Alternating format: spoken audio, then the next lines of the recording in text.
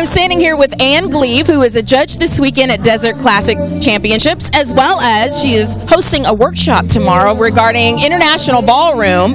And since today is International Ballroom Day, this is perfect timing. Tell me, what do you look for when you're judging in a good student? Yeah, very good question.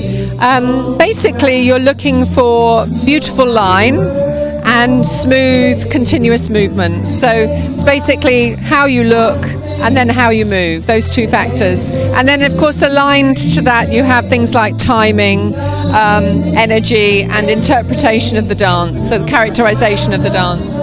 What would be a pet peeve for you? Something that you see on the floor that students do all the time that you just wish they wouldn't do?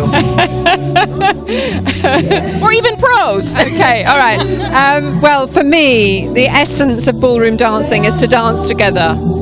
So if I see people gapping, or they're not in harmony with each other, or that, you know, it really looks like a struggle and a fight, then of course that for me is the one thing that I really don't like. So if I see somebody dancing together beautifully and in harmony, that for me, you know, that gets to my heart. Oh, in time with the music, of course, but that really gets to my heart. So what makes a good standard dancer, student or pro?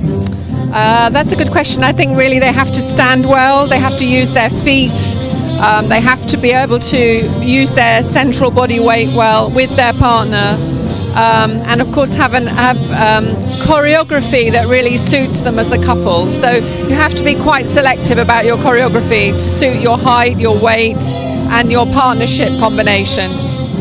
Thank you so much. Great information. Thank you. Nice to meet you.